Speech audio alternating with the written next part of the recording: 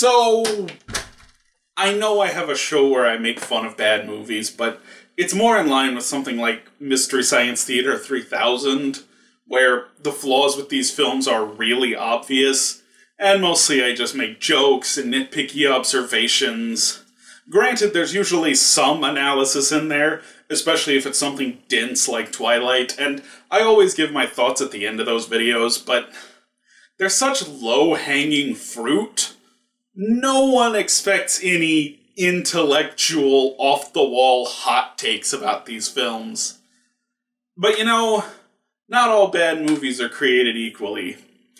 Some bad movies are 4 hours long. They have problems deeply rooted in the characters and stories they try to tell. Some bad movies require me to talk more, joke less. And some bad movies are considered one of the greatest films ever made. Gone with the Wind is a 1939 movie from director Victor Fleming, who you might remember as the only credited director of the 6 people who worked on Wizard of Oz. It tells the story of Southern heiress Scarlett O'Hara and the many troubles that befall her throughout the American Civil War, as well as her relationship with the antagonistic love interest Rhett Butler. It won Best Picture at the 1940 Academy Awards along with 7 other wins, including Best Screenplay and Best Director. And it is not good. That's my subjective opinion, sure, but I think I can back it up. Let's talk about why Gone with the Wind is bad, actually. First you take a low, common advantage of me, then you insult me. Scarlett O'Hara serves as the main character of Gone with the Wind, and she is a terrible person. First off, she's a slave owner. Bad optics. Now, maybe that would fly in 1940 when racists were still upset about the Civil War. Oh, they're still not over that? God damn. But it immediately rubs me the wrong way about this character. And generously disregarding that, she's a spoiled rich brat right from the beginning. But of course, flawed characters make for interesting stories, and yes, halfway through this film, the Civil War happens and Scarlett loses her slaves and a lot of money. But this doesn't make her better. In fact, it almost makes her worse. She spends so much of this movie whinging about how tragic it is that she has to work and that she can't just own slaves. Poor baby. She never improves or grows as a character. She never learns to work for herself. She never stops being a spoiled rich kid. And, amazingly, that's just the beginning of her myriad of unlikable traits. At the beginning of the movie, Scarlett confesses her love to a man named Ashley Williams. I mean Wilkes, Ashley Wilkes. But he's already engaged to a woman named Melanie. And Scarlett never gets over it. The entire Civil War happens, and she's still not over it. And it's not like Melanie is a bad wife or anything. It's not a forced relationship. They seem genuinely happy together.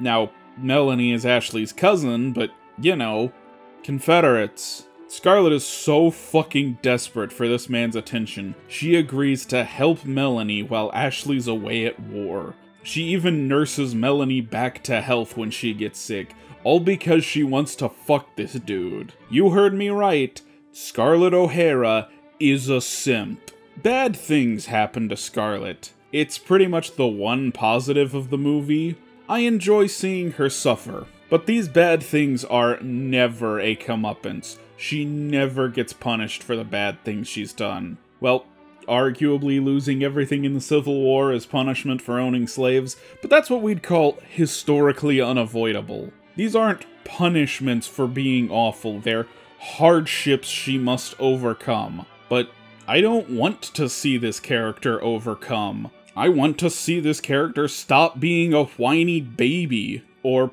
barring that, just suffer at her own hands, live with the consequences of being so terrible. She is a wholly irredeemable character, and I have no sympathy for her.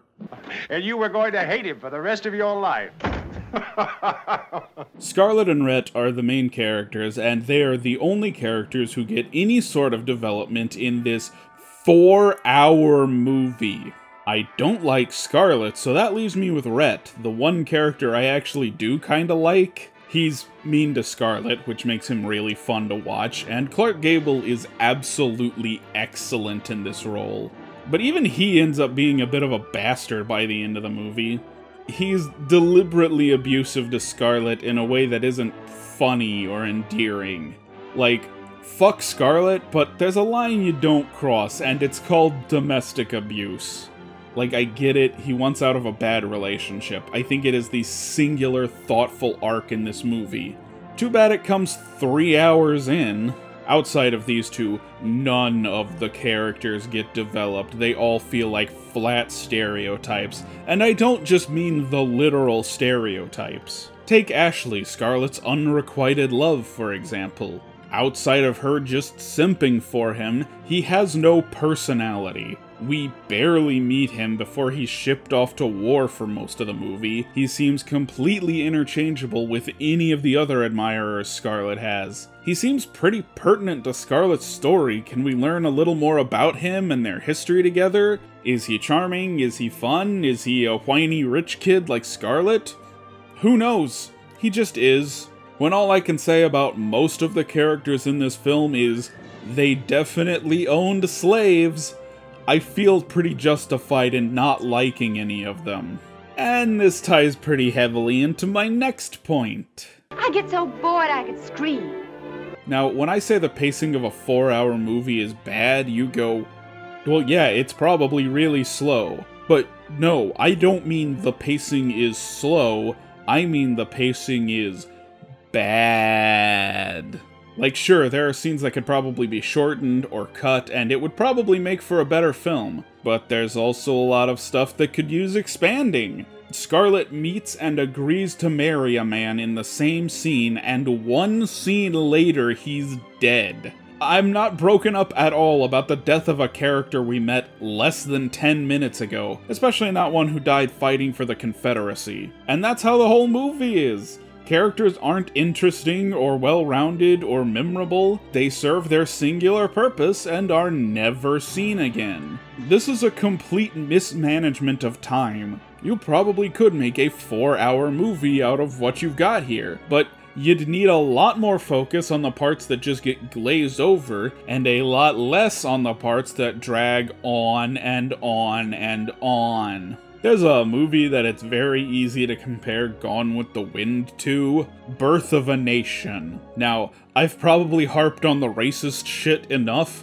but obviously these films have that in common. But more to the point, I think they have a similar pacing issue. Birth of a Nation was the first full-length feature film ever made, depending on how you define full-length, and you can tell. Birth of a Nation isn't paced the way movies usually are. The characters have no real development as the film meanders scene to scene. Now, Birth of a Nation has an excuse. It was the first movie ever, and it's also kinda propaganda, so choosing not to focus too much on one character or their story tends to be a common tactic. But what's Gone with the Wind's excuse? This was 24 years later. The film industry had made significant advances in visual storytelling, and you're gonna make another plotting, poorly paced mess? It makes me wonder if perhaps the creators of Gone with the Wind might be nostalgic for a bygone era of film. I hope not, because Birth of a Nation is kinda bad. But, you know, so is Gone with the Wind. I can't let him go. I can't.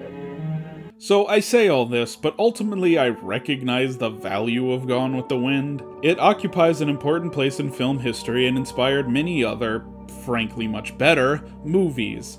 And for good reason. It's visually stunning. The cinematography is beautiful. The set and costume design is great. It's a good-looking film. Throw in a brilliant performance from Clark Gable and you've got the recipe for a well-received movie in the 30s. So I was willing to just give this movie a 5 out of 10 or something on IMDb and just not mention it. Like, it's not good, but it's a classic, so you just let it slide. No one needs to know that I secretly dislike Gone with the Wind. And then, something unbelievable happened. So, late in the movie, Red and Scarlet are married and they have a little girl. She's riding around their lawn on a pony and she takes a tumble. And like, she fell softly onto some nice grass.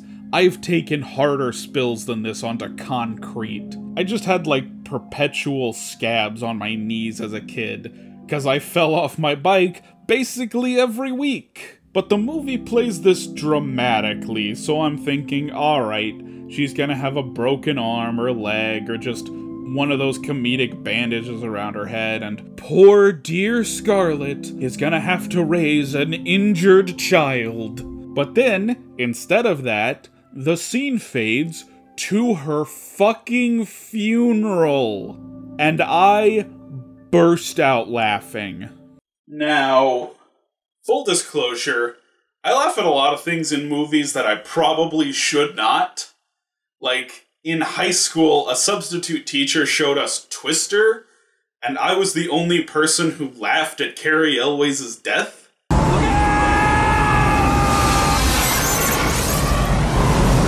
But you know, it's not like anyone's arguing Twister is one of the greatest movies of all time.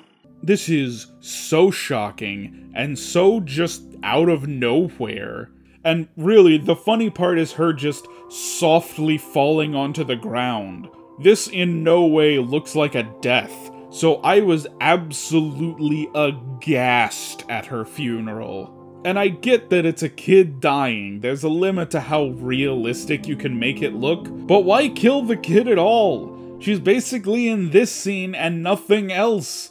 Just like most of the characters, she could be cut from the movie consequence-free. And if you really wanted to kill the kid, just keep it off screen. Play a crash sound effect as Scarlet looks on in horror, and this problem wouldn't even exist. This was the moment any hesitation I had about not shitting on this movie went right out of the window. This is the greatest movie ever, and not only is it incapable of making a child's death seem tragic, it makes it seem actively laughable. This is a bad movie. After all, tomorrow is another day. So, what the fuck do I even say now? Again, I acknowledge the film's positive aspects. I understand how in 1939 people got swept up in this movie. It looks really good, audiences wouldn't care about the racist shit, and cinema was young enough that some of the flaws wouldn't seem as bad back then. But it is the year of our Lord 2020. This movie is 81 years old. Can we please stop acting like this film is anything more than a product of its time? Movies like Citizen Kane and Casablanca have stood the test of time. They're still as beautiful, impactful, and enjoyable as they were in the 30s. Gone with the Wind absolutely is not. I respect its place in film history, but as for the film itself, well... Frankly, my dear, I don't give a damn.